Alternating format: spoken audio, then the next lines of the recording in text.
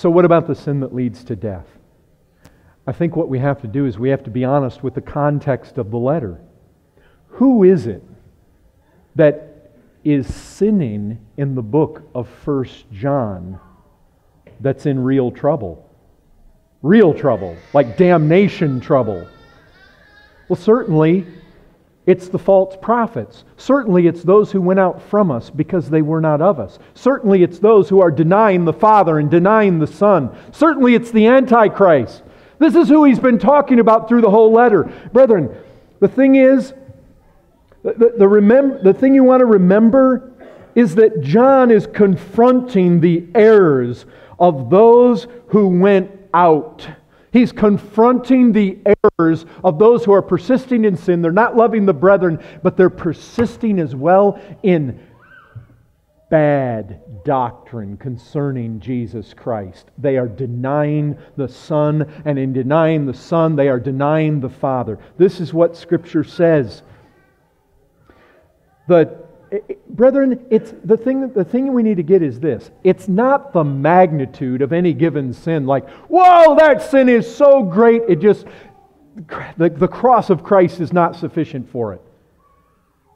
That's not how you want to think about a sin that is unto death.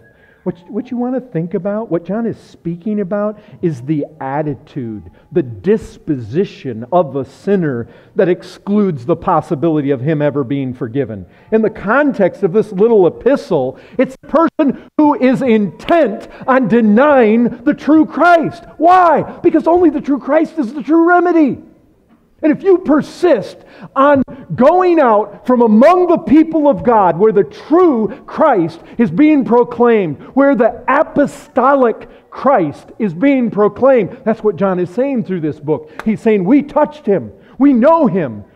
You that are true, he says, listen to us, the apostles. You hear us. You give yourself to the apostles' doctrine. If you deny the Christ of the apostles, if that is your attitude and if that is your disposition, that is a sin unto death.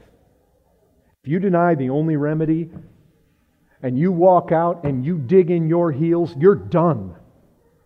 You're done. And look, that's what the letter's about. That's what's been going on here. I don't think you want to, but so many people get hung up about it. What I want you all to get hung up about is not the sin that leads unto death. I think this is what he has in mind. He's saying to the church, to his little children, look, I want you to pray for one another when you fall into sin. And some of them are going to say, yeah, but we know some people that really have fallen into sin. They were the people that used to be among us and they went out that door and they haven't come back. And he's saying, look, I'm not saying that's not who I'm talking about, is what he's saying here. He's not being dogmatic. He's not being emphatic. He's not throwing this hardcore imperative. You better not ever pray for those people that left.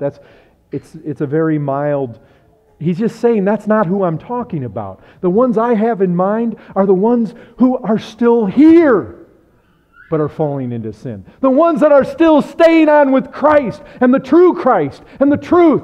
Pray for them, brethren. Pray for one another. Pray. Not the people that have abandoned this thing. Not the people that have gone out. Not the people that are out there propagating the false Christ.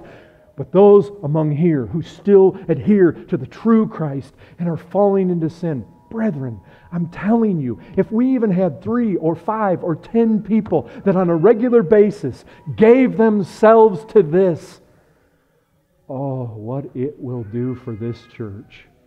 What it will do.